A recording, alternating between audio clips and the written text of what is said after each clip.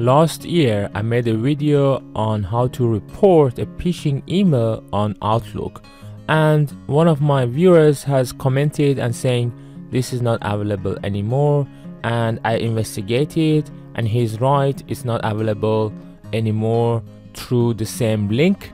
The link has changed and the name has changed. So I'm going to show you how to install and add in so that you could report phishing emails, spams and junks.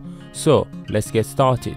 First, go to your browser and simply type appsource.microsoft, and then you should select appsource.microsoft.com.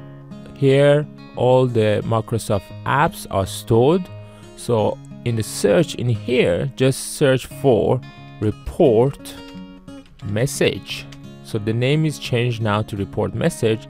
So you can click on here and you can see the relevant add-ins, and the two that we are interested in are report message or report phishing.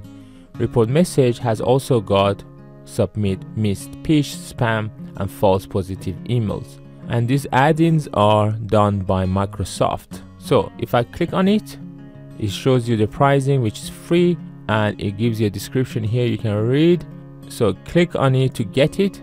After entering your email, click on sign in, enter your password and then click on sign in. Then it would ask for more information. For example, you need to enter your name, surname, work email ID, and then you have to enter your country and then enter your phone number.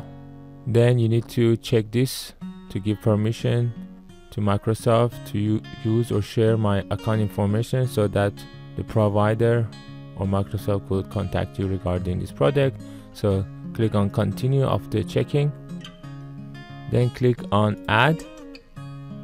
Then you should get this message saying it is added. So if I close this, and then if you open an email and if you go under junk, you could now report it as a phishing, as junk, in addition to blocking it. So this is how you do it for Outlook Web.